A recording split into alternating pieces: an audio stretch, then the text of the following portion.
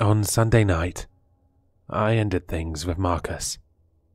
I sat him down in our kitchen, managed to not cry as I explained that I couldn't see a future between us, and he was fully moved out of our apartment by midnight. I insisted that he did not have to do that.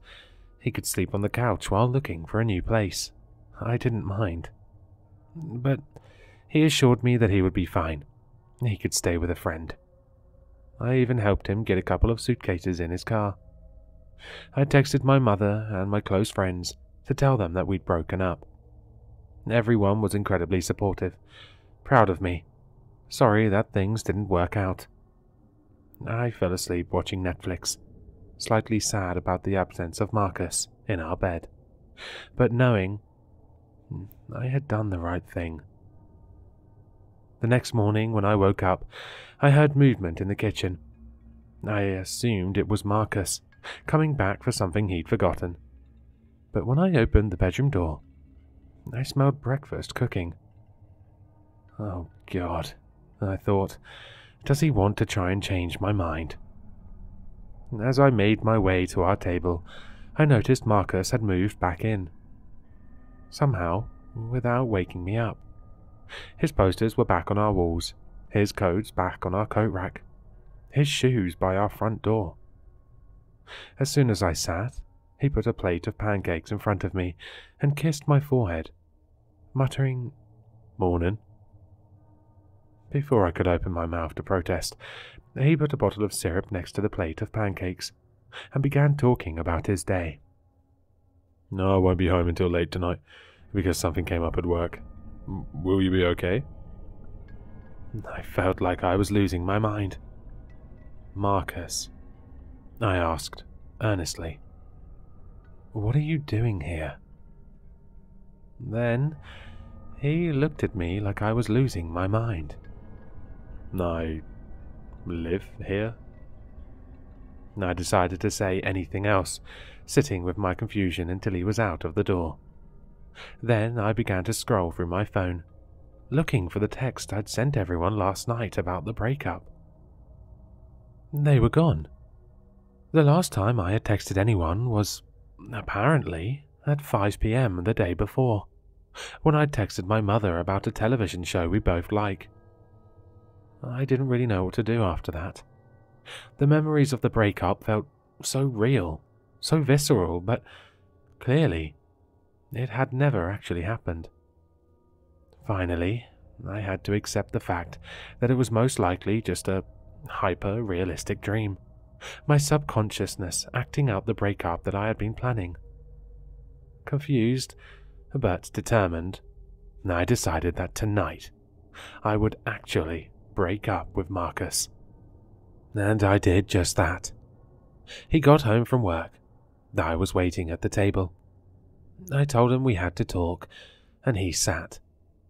Much like the dream, he was sad, but understanding, and began to pack his stuff. Once again, I helped, and carried some bags to his car. He was out by midnight.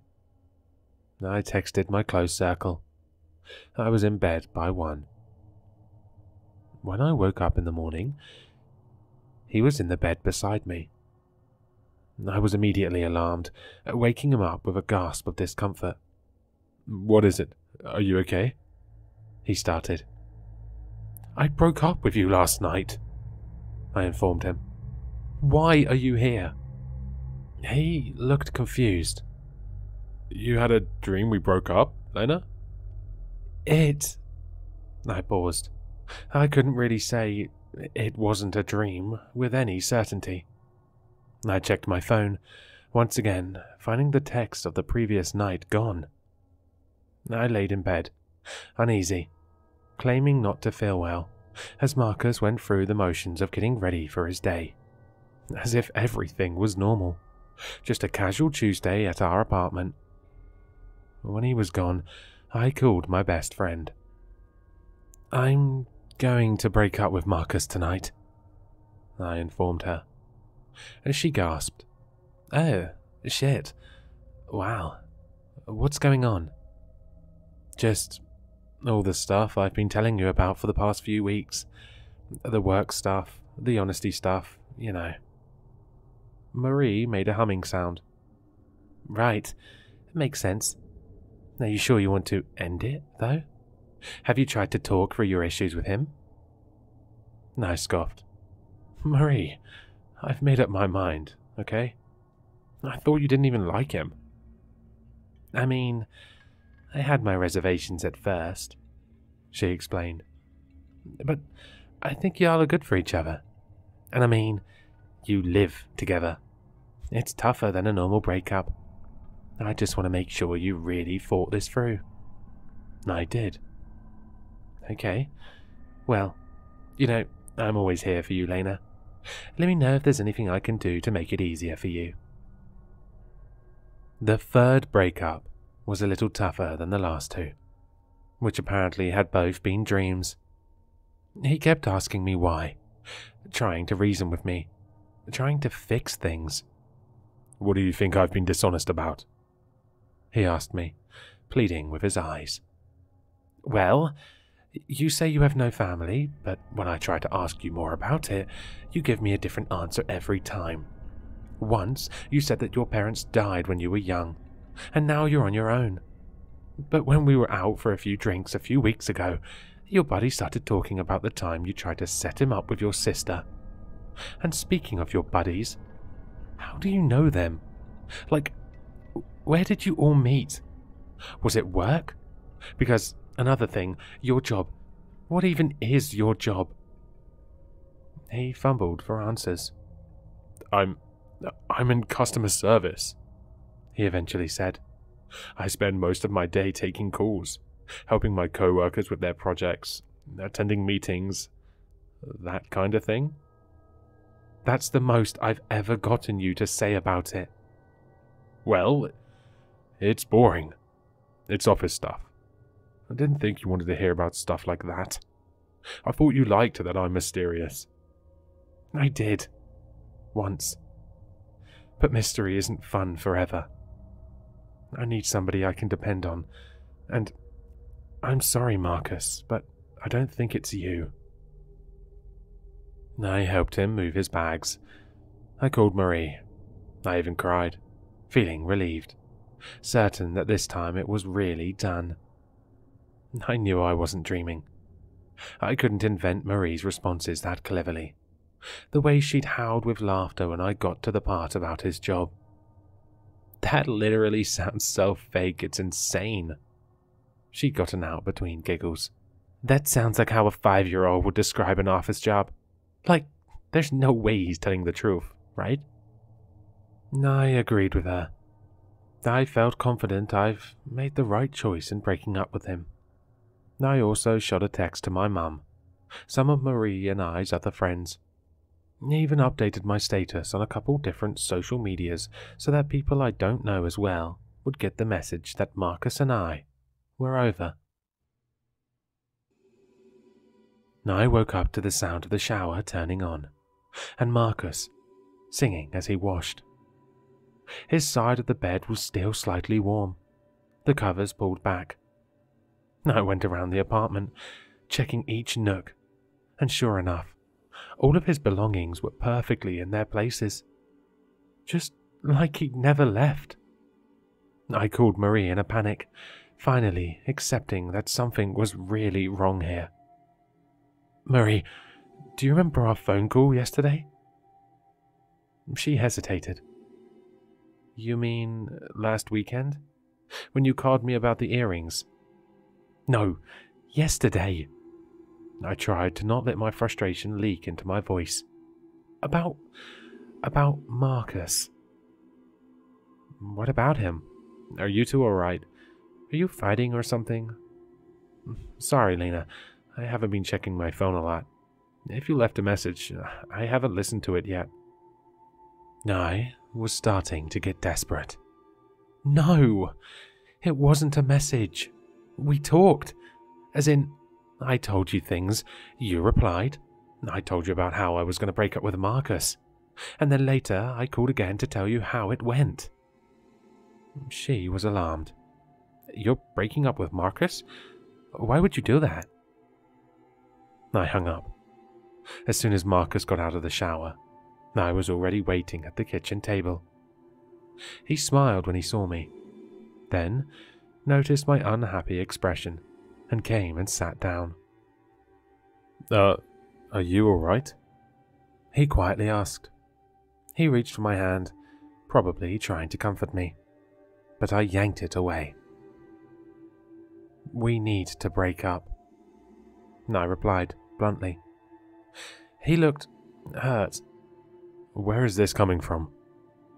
"I've been thinking about it for a long time, and I just can't see a future between the two of us. I want you to move out."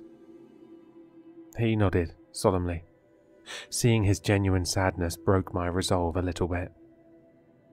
"I understand. When should I be gone?" I softened. "It's no rush. Take all the time you need. You can sleep on the couch until you find a new place." "Thank you, Lena. I appreciate that. I'll pack when I get home from work today. I can go stay with a friend. If it's not too hard to talk about, would you mind telling me why? Why do you think we don't work together?" By now, my speech was well rehearsed. "I feel like I barely know you. We've been dating for 8 months, and you're incredibly handsome and charming, don't get me wrong. Nobody's ever been able to convince me that we should move in together before the 1-year mark in a relationship, before you. But you can be very withholding about your job, and your friends, and your family.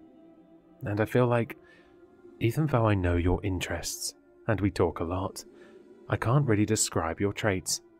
When people ask me about you, I tell them that you're tall, you're funny, you're sweet. But I can't really say much else. And if I can't understand you, after 8 months together, then what are we doing, Markus?" He thought for a moment. "What traits would you like me to have?" I made a confused expression, and he clarified further. "I mean, what kind of guy are you looking for, anyways? Since clearly I'm not it."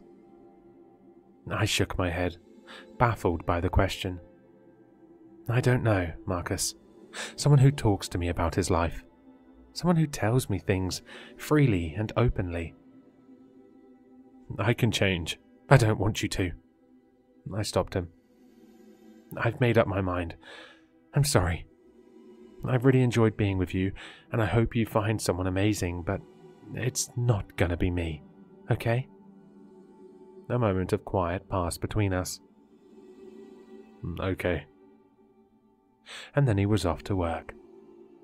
I texted Marie that I'd broken up with him, ignoring the messages she'd sent me during the breakup, concerned about me and my made-up phone calls. When Markus got home, we packed, and I sent him on his way. Then I downed a triple espresso. I was determined to stay up all night, to watch the sun rise on a beautiful Thursday, without Markus in my apartment. I didn't understand what was happening to me, but I knew he always reappeared while I was sleeping. Maybe if I just didn't sleep, I could keep him out for good. When the clock struck 3, I blinked. Once. Just for a second. And when my eyes reopened, he was in the bed beside me, sound asleep. I jumped at the sudden presence. He did not wake or even stir. He just laid there. Markus, who I'd loved so much. Markus, who I'd broken up with every day this week. There wasn't much I could do while he was sleeping. I laid beside him and gave in to the late hour. In the morning, I wasted no time. When his alarm went off at 8 for work, I woke up too, and immediately initiated the breakup. "Markus, can we talk?" "Babe, slow down, I'm barely awake." With a sleepy, snuggling motion, he pulled me closer, stroking my hair. despite everything, it was nice to be held by him. I wasn't lying about him being charming and handsome. Honestly, had it not been for the way he shut down when I asked him his personal questions, I think I could have ended up marrying this guy. But I'd made up my mind, and I'm known for my stubbornness. When he let go of me, stretching, going to get his work clothes, I stopped him. "Markus, wait. We need to talk before you go." He turned and looked at me with an adoring smile. "Sure. What is it?" "I think we need to—" "Oh, babe, I've been meaning to ask you. My job is having a big charity event next week. A formal dinner. Would you be my date? Could be fun. I know I don't talk about the office much, but you could meet my co-workers. Wear a pretty dress. Let me show you off." He trailed off expectantly. I was dumbfounded. It was totally out of character. "Why are you inviting me to this?" I flatly questioned. "Because you're my girlfriend?" I found my resolve. "Actually, Markus, I think we need to break up." Before the sad face came, the face I was so used to, the face he'd make every time I told him we needed to end things. Something else flashed across his eyes. It was too quick to tell, but it almost looked like he was annoyed or frustrated. "Is there any way we can work this out?" he asked, sounding very sincere. "I love you, Lena. I need you." I was taken aback by the new tactic. "I'm sorry, Markus, but, no. I don't think we can work this out." "What about dinner?" he pleaded. "I thought you would like to see my office. Or maybe you want to meet my family? Would you like that?" He was referencing things I had only mentioned in previous breakups. All questions of my own sanity flew out of the window. Something was happening here. I wasn't making it up. And somehow, Markus was doing it. I decided to cut the bullshit. "What's going on here?" He played innocent. "I just want to be better for you, Lena, because I love you. And I don't want you to turn your back on a good relationship just because I've been distant." "You know that's not what I'm talking about." He continued to pretend he didn't understand my implications. "What are you talking about then?" "The breakups. All the breakups." He shook his head. "You're confusing me, Len. It's too early for me to understand your games. I'll pack my stuff when I get home from work, okay?" I grabbed his arm before he could walk out of the door. "Don't go to work. Stay here. Talk to me." I thought maybe if I could keep him in front of me, I could keep pressing him. He would crack and tell me the truth. He pulled away easily. "So first you break up with me, but now you're begging me to stay here with you?" "This conversation isn't over," I insisted. He shook his head. "I'll see you tonight." And with that, he walked out. I called anyone I could even remotely consider a friend to tell them about the breakup. Maybe Marie was participating in his sick game, but there's no way that everyone was, right? I called my mother, my father, Marie and I's mutual friends, some college friends, my cousin Louise, my book club leader. Hell, I told the delivery guy at my local Chinese restaurant. I spent my day as if I was a secretary with the sole task of getting the word about this breakup out to everyone I possibly could. By the time Markus got home from work, I was running out of contacts on my phone to call. This time, I didn't even help him pack. I sat on the couch, arms crossed, and watched. He looked pained as I turned down each of his requests to grab something for him or help him pick something up. And as soon as he was out the door, I locked it, deadbolted it, and put a chair against it. I locked the windows. I put cans on the floor that he could knock over if he tried to get in that way. Anything to keep him out. It didn't work. Again, just after 3, he magically reappeared in my bed, and his belongings reappeared in my apartment. I groaned into my pillow, frustrated, and held my face there for a moment. Just then, barely over a whisper, I heard a voice in my ear. You called that many people? Seriously?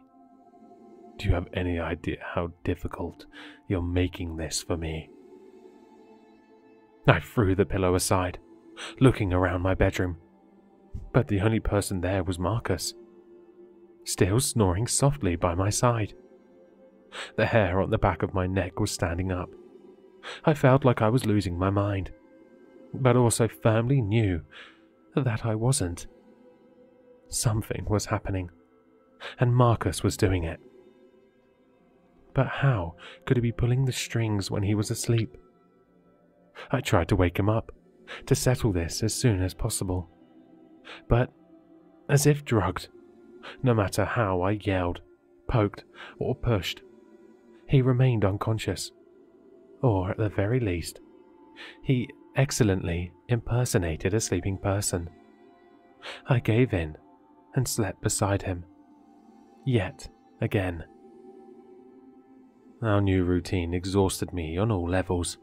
Emotional, mental, physical.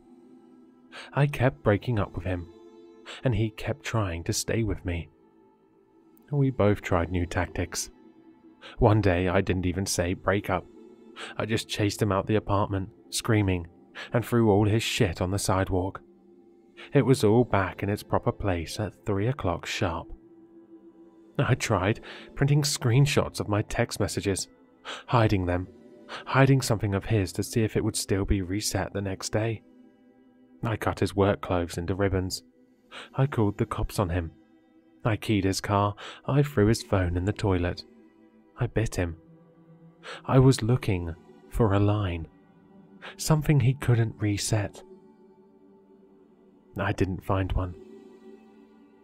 After a while, it stopped being frustrating and started being fun. I know that sounds sick, but it's not like I was trapped in some time loop. The days went by. Everything I did or said, apart from Markus, carried over. It was just Markus that reset. I started to have almost as much fun breaking up with him as I had being in love with him. If you could do whatever you wanted to someone every single day and still know you'd wake up in bed next to them, with them doting on you, fully in love, who's to say you wouldn't do the same things I did? It was exhilarating. And it's not like I went too far.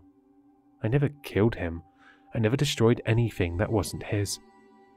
I just learned how to have fun in my new situation. And it was fun, once I was over the hump of initial paranoia. When Markus and I had been dating for 10 months and breaking up for 2, I decided to work harder for answers. I thought he might be more receptive now than in the early days, now that I was more or less playing along with his resets. In the morning, instead of insisting that I'd broken up with him the day before, I'd let him cook for me, or kiss me, and then I'd bring up the idea of the breakup, as if it was something totally new. He reacted differently most times, keeping me guessing. It was like a game. Some days, if I was feeling really nice, I didn't break up with him until late at night, so he only had to wait an hour or 2 before coming back to bed. That night, I was still awake at 3. I liked to stay awake for the reset, if I wasn't too exhausted from a strenuous breakup that day. Sometimes, at 2:59, I closed my eyes and counted down, trying to see if my sense of time was accurate enough that I would hit 3 right as I felt Markus's warmth materialize to my left. When he appeared, right on time, I gently stroked his hair and began talking to his sleeping form. Why is it always 3? I mused aloud. What's so special about 3 in the morning? He laid, mute. I tried a different approach. Come on, Markus. You can talk to me. I thought we've been having so much fun together the past couple months. He snorted. It could have been a sleep noise, but sounded much more like a stifled laugh. I took the chance to dig in. Oh, you think that's funny? You're not having fun with our new routine? Finally, he rolled over, opening his eyes. I've been in worse relationships. Now, it was my turn to snort. I find that hard to believe. We had a moment of quiet. I kept stroking his hair. I decided there was no harm in asking. What are you? He smiled. Your boyfriend. Sure, I replied. But what are you? He thought about it.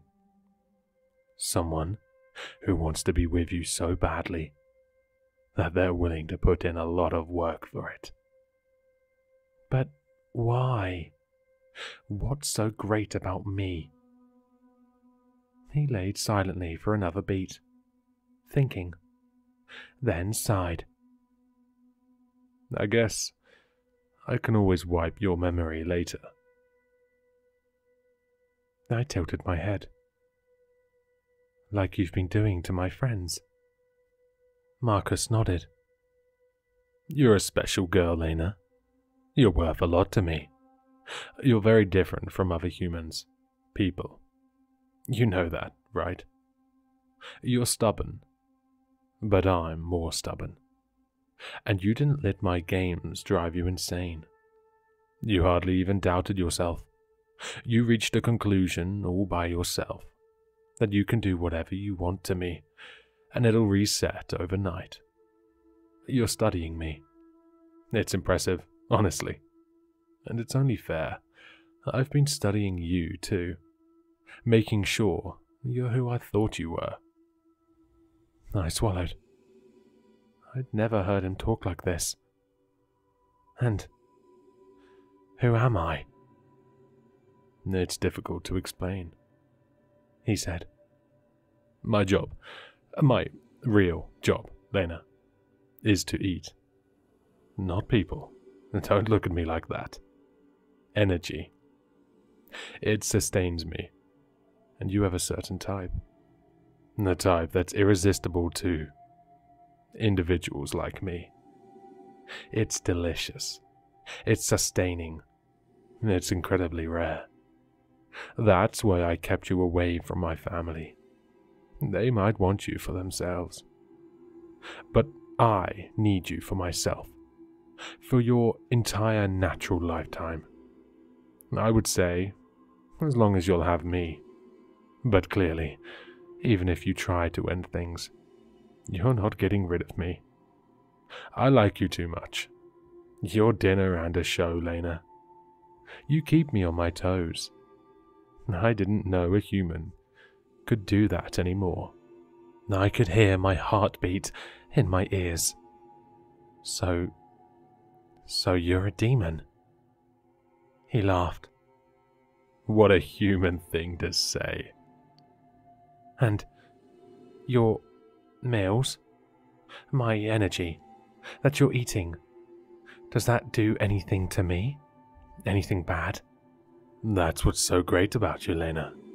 No matter how much I eat, you regenerate it almost instantaneously. You're like a nuclear power plant. And if this scares you, just tell me now, and I'll wipe your slate clean. and you can break up with me again in the morning, like always." I could still hear my heartbeat, and it was incredibly fast.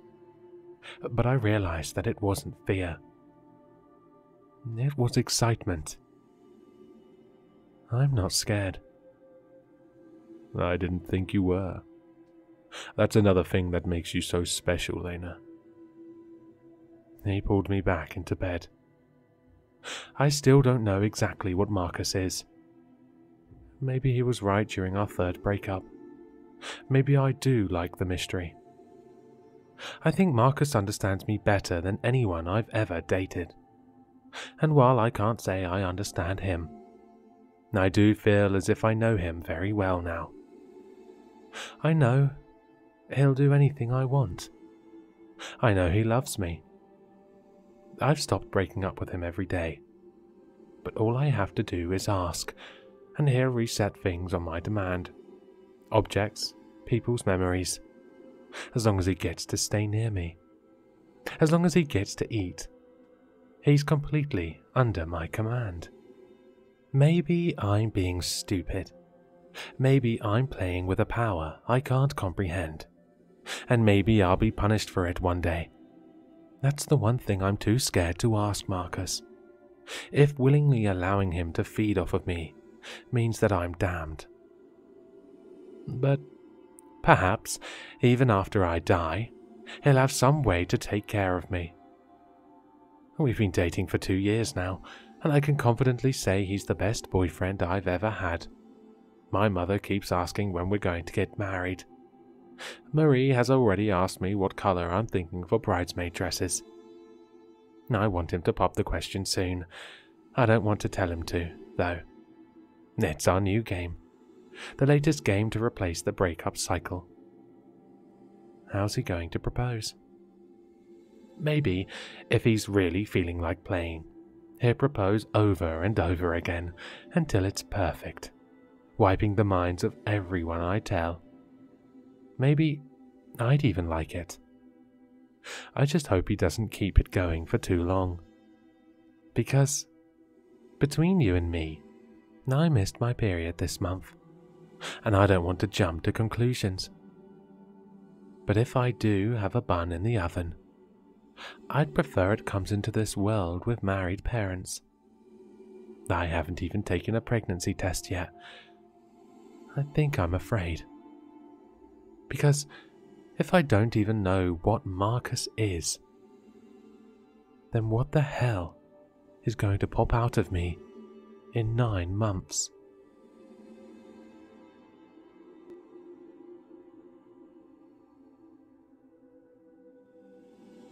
Hello, sinister listeners. If you've enjoyed this story, then you'll find all the author's information in the description below.